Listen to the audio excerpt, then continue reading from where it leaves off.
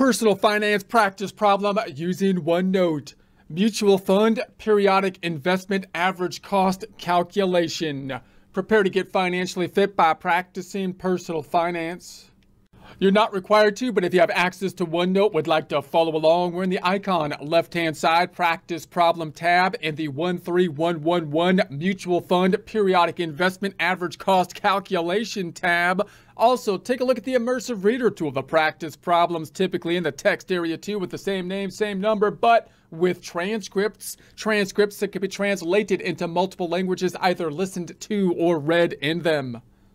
We're imagining investment in a mutual fund, remembering that as individual investors, we could invest in individual stocks and bonds, but typically we utilize the tools such as mutual funds and ETFs, pooling our money together with other investors. The fund then investing in a broad array of securities in accordance with the structure, the terms of the fund, like stocks and bonds, generally allowing us more diversification.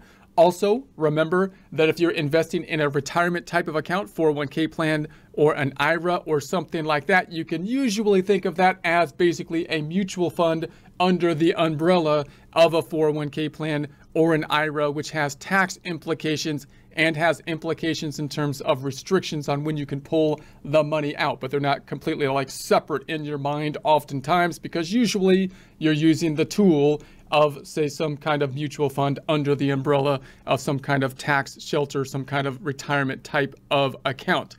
Now, keeping that in mind, the question then comes up, if I'm going to make investments periodically, possibly saving for something like retirement, how am I going to be making those investments? When's the best time to be putting my money into the investment?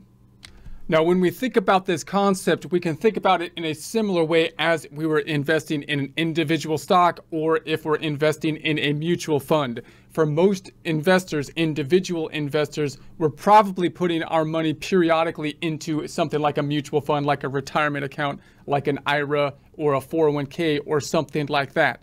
Now, the general idea would be that if you're looking at the short term and you're investing in something that's going to be invested in stocks, then there's going to be a lot of volatility in the short term oftentimes. And obviously, we would like to be then investing at basically the bottom point. That's when we would like to buy when we're putting money in, and we might be putting money in basically on the long term. But we don't really know when the bottom is on these short term ups and downs. And we're hoping on the long term, if we're investing over like 30 years or something like that, that we have a pretty good upward trend over that long-term time frame, even though when we zoom in, there's more dips and valleys on the short term. So one way, the easiest way to kind of make our investments would be, I'm just going to be putting money in periodically, whatever that periodic interval will be. For most people, that would be with their pay. So meaning every time they get a paycheck, you automatically be putting money into some kind of retirement plan, which is basically like a mutual fund oftentimes, although under the umbrella of a retirement plan, which could have tax benefits and some restrictions related to the money.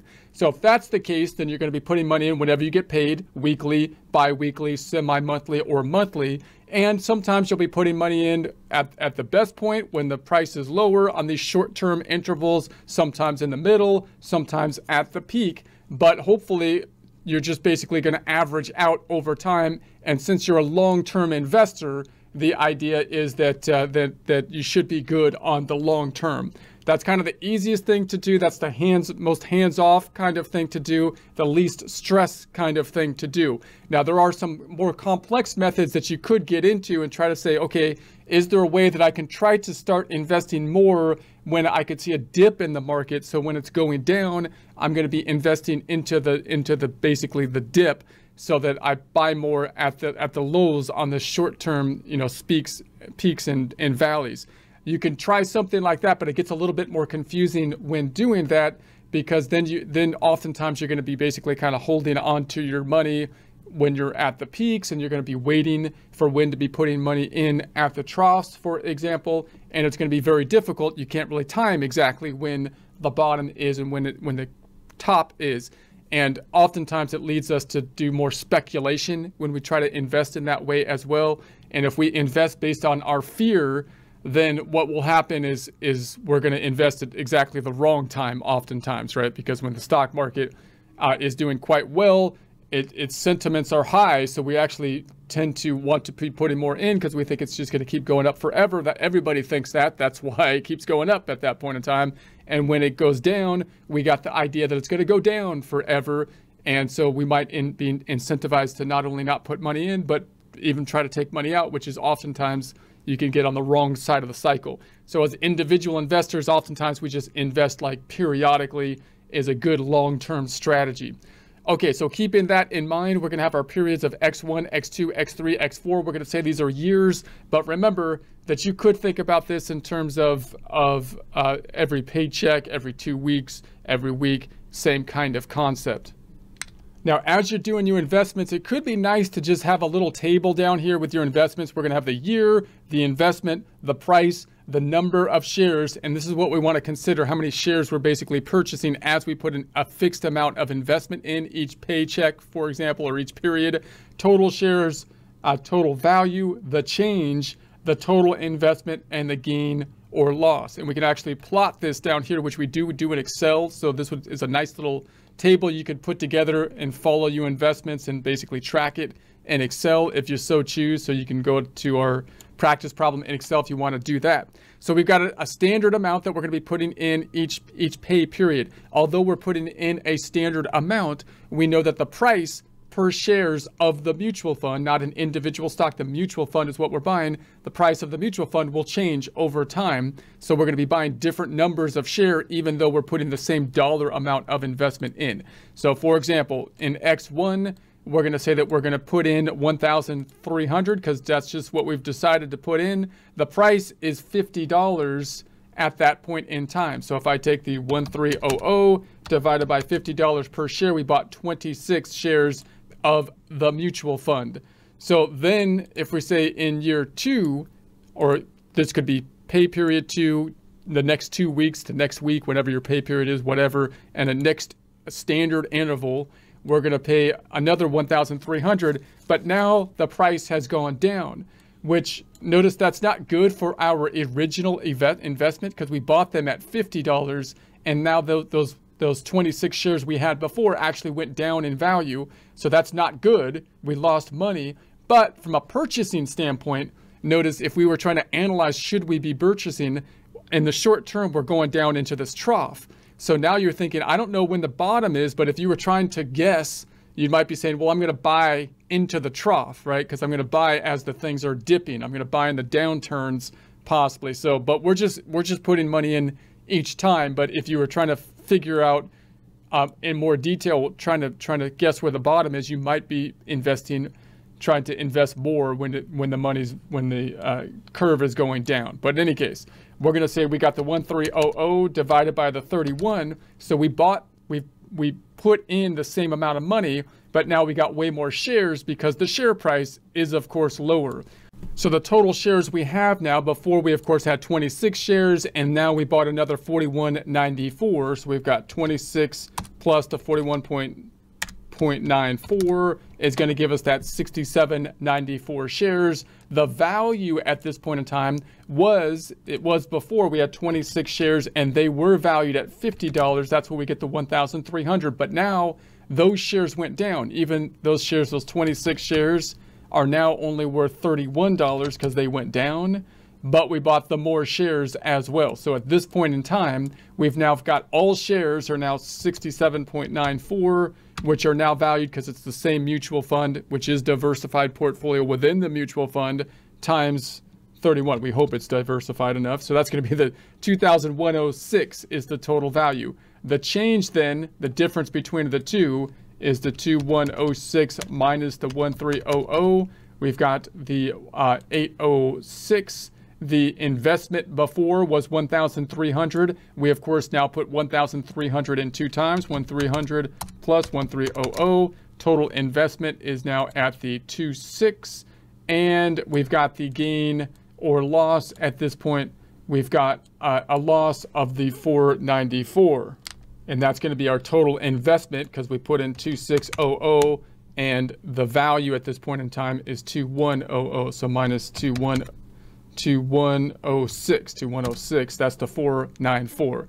Okay, so then in year 3, we're going to put in the same dollar amount. Year 3, you could think of similar process with a period 3, second week 3, every 2 week, third 2 week period. Now the price is 44. So it's still lower than the original price, but it went up from 31. So now you can imagine, like if I'm on the short term, we'd be going up again on the upside of the trough. Now, if you were trying to figure out what's the best time to be putting money in when you're on the upside of things, you might be saying, well, I'm not going to be putting money in as we're going up, right? Or I'm going to try to put less in maybe as we go up, if I was trying to guess what's going on with the market, because I want to be buying into the downturns, into the dips, for example. So you could try to come up with methods so that you're trying to buy into the dips. But again, that could be difficult because you end up with these long time periods possibly where you're holding on to money when the market is going up for long periods of time and so on. So we're just investing every period, right? Every whatever, 2 weeks, 1 week, in this case, year.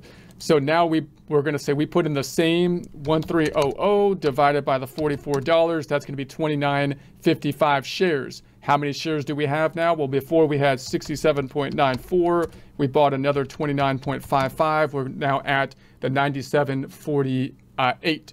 The total value then, those 97 shares, 97.48, are all valued, because they're all in the same mutual fund, at the current price of 44. That's the market price. So that's going to be the 4289. The change, the difference then, is going to be 4289 minus the 2106. So there's a difference of the 2183. The total investment then is now 1,300 plus 1,300 plus 1,300, or 1,300 times 3. And then we've got the total investment at the 39. The total investment, hold on a second, I typed in the wrong, 3900 minus the value, which is 4289. So now we at least have a gain of the 389.